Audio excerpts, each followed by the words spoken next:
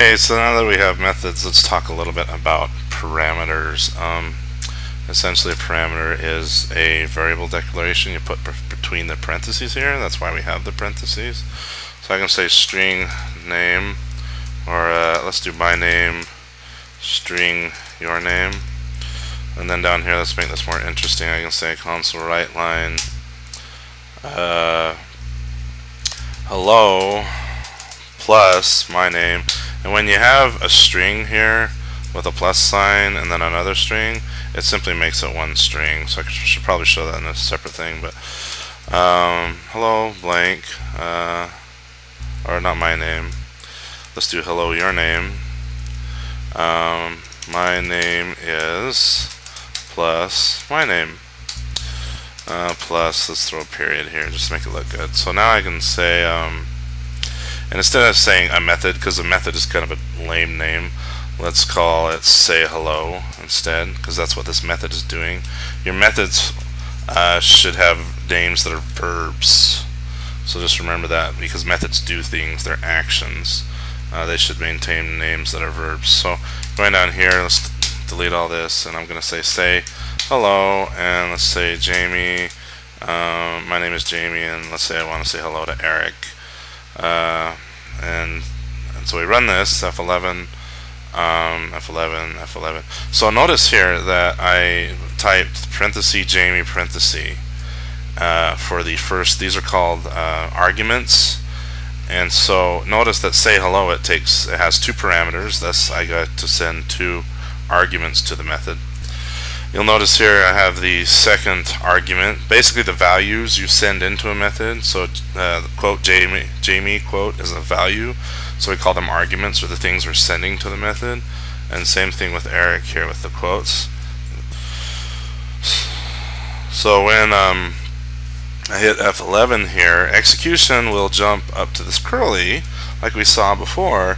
But now my name and your name will take the values that I'm passing in here. You can think of it like Jamie is the football I'm passing for my name, and Eric is the football I'm passing for your name. So the method pretty much literally catches it. Notice my name here is Jamie, your name is Eric. I come in here and then hello with a plus, and anyway it prints the full string hello your name. Let's just see if I can get the output here. So hello Eric, my name is Jamie. So going back here, notice we've hit the closing curly brace, so F11 takes us back to where we called it from, F11, and the program is done executing. So this is handy because now I have this set line of code here that does one thing for me, and all I have to do is change the parameters if I want to make it say something different. So hello, I don't know, I need a name. Let's put Rebecca here, or Rebecca, sure, and let's put Bob here.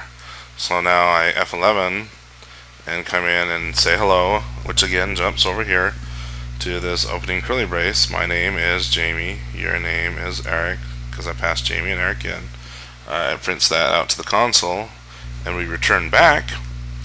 And then again we jump to the next one. I say hello with Rebecca and Bob. So the first argument, again the term is argument, is Rebecca. The second argument is Bob, and the parameters here take those values. So F11, my name is Rebecca, your name is Bob. So, and I can console write line that, and out it goes. So bringing up the output here. Hello Eric, my name is Jamie. Hello Bob, my name is Rebecca.